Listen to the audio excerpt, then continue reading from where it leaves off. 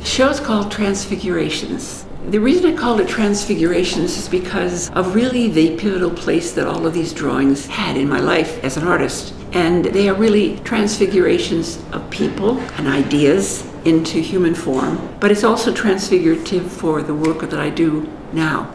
This particular body of work was done from about 1970 to 1975. And it took a certain amount of courage on my part to bring it out again. But when I saw my work and I saw how fresh it was, I thought, yes, this is a major part of who I am. It's the underlying spirit in everything I do. So these were all the beginnings of my progress from being someone who drew things in a rectangle to someone who pulled the drawings out of the rectangle and began to enliven them. The black and white work is much more traditional, and that's sort of where I started. But the dancers are different. As you walk past them, you'll see their hips move. They change weight and they change their posture. They do shift. I was experimenting by having part of the drawing freestanding, and it was a way to create a sense of life and movement in it. I worked on these about 7-8 hours straight without stopping, and at the end of a long day, I distinctly felt almost like an out-of-body experience that the work was doing itself. That experience is what an artist craves.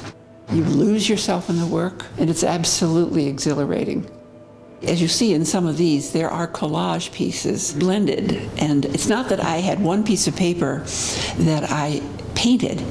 These were monoprints, and so I was painting on something else and then would cut out and fit it into the drawing and then continue the drawing. So the head of a green-bellied monster is all monoprint collage.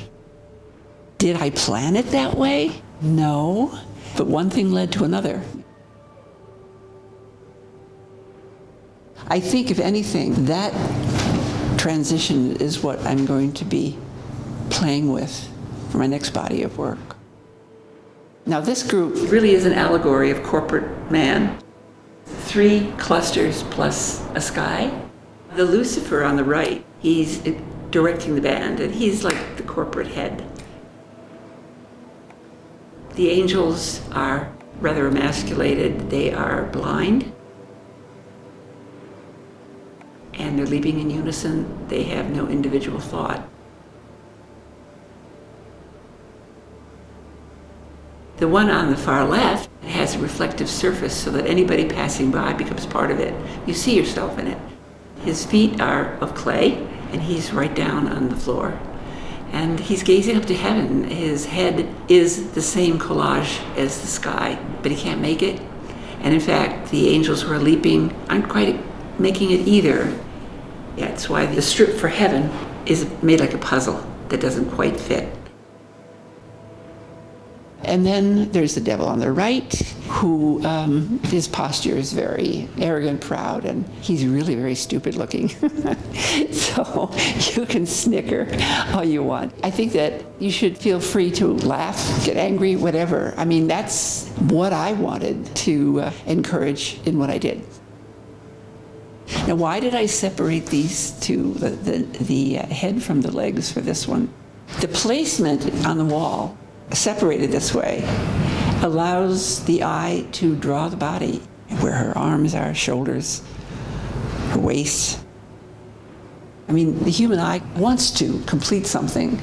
It makes it interesting for the person who's watching, if you realize that.